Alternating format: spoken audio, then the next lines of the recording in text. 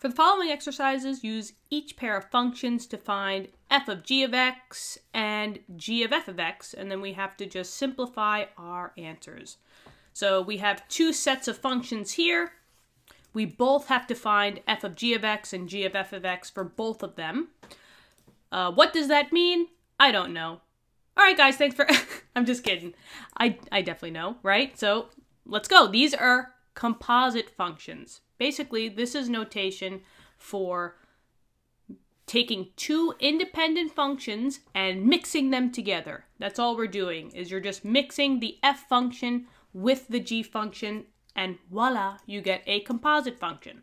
Well, how do we do that? It's quite simple, just as long as you could read the way that they write it here perfectly.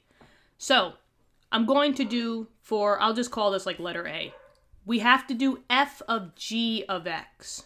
Okay, now, down here, tips and tricks. With composite functions, you always work from inner to outer.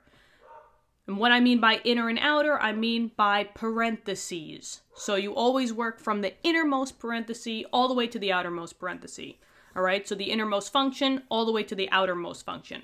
So in this case, g of x would be your inner function. It's the innermost for the parentheses. And then you have an f function here. That's your outermost. All right, so we're going to be working with the g of x function first, and then move to the outer function. Now, what's the first thing you got to do? Okay, well, you got to plug in the input, it's usually a number, for the inner function and just use your algebra to solve. But here, they didn't give us a number. They just said g of x. So, for number 1, if I go by our number scheme here, number 1, g of x is what? Oh, well, they told us that g of x was the square root of x plus 2. Can't really solve that. There's no number that they made me put in here, so I can't really solve. So you just go to the next part. The second part is you're going to use that new input, which was what you got out in part 1, and you input it into and plug it into the outer function. The outer function was f.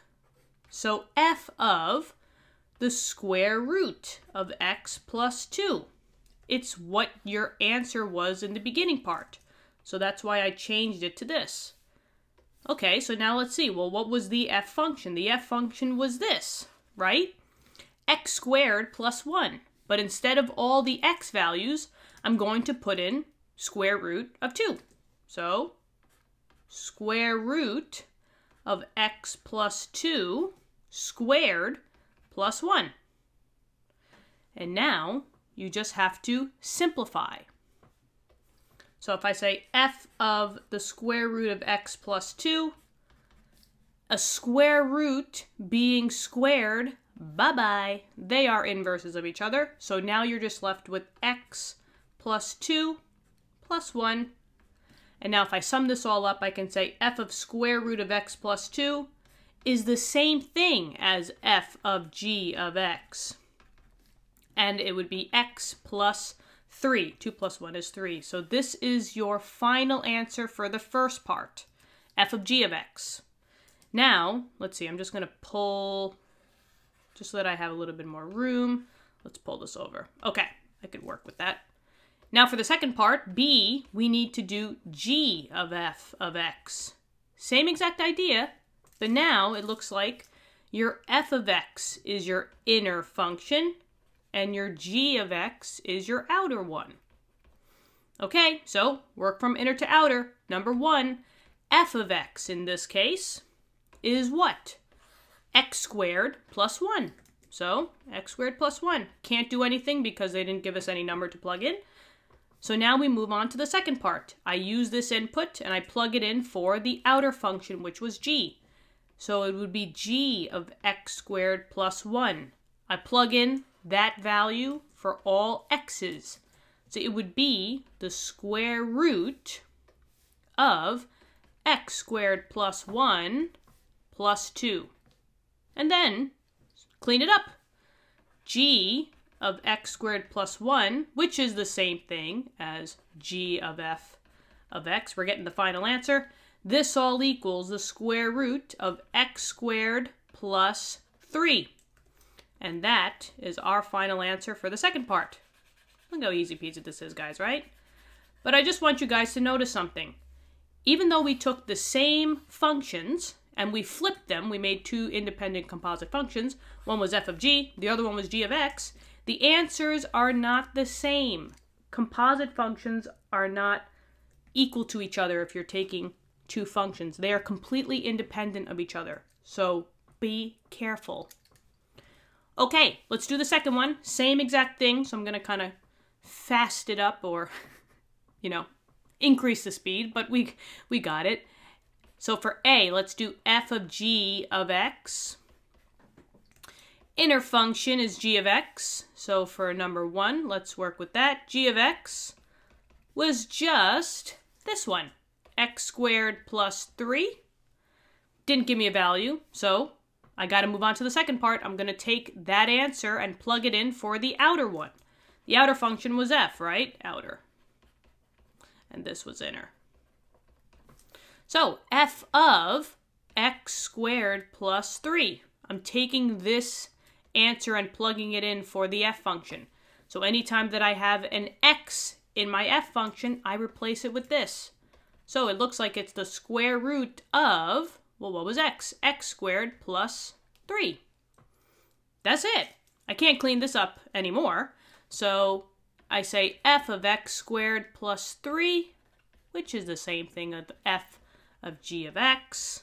And that equals the square root of x squared plus 3. First answer down. That was quick. Because we got the hang of it, right? We got this. Number 2. Or let's say letter B, right? Now we just need to do g of f of x. Okay, inner to outer. Inner is now the f of x. Let's see if it will be the same. I think you guys might know the answer. So f of x is the square root of x. Can't simplify because they didn't give me a number. So now I just take this and plug it in for my g function. Whoop. Hold on. Okay. G of the square root of x, because you take this and you plug it in. Okay, and the g of x function was x squared plus 3. So all the x's, you just put in that new value. So it would be square root of x squared plus 3. Now let's try to clean it up. We can clean it up here, and we're getting to the answer. So whether you say g of the square root of x or g of f of x, square root being raised to the second, bye-bye. Yeah, they're the opposites of each other, so they get canceled out. So this is just x plus 3. And voila, there is the answer to the last part. And once again, take note. This answer is not the same as this answer. Composite functions are independent of each other. The placement matters. All right, guys? As you can tell, we've had so much fun here because math is great. You guys got this. Math is fun. It's like doing puzzles.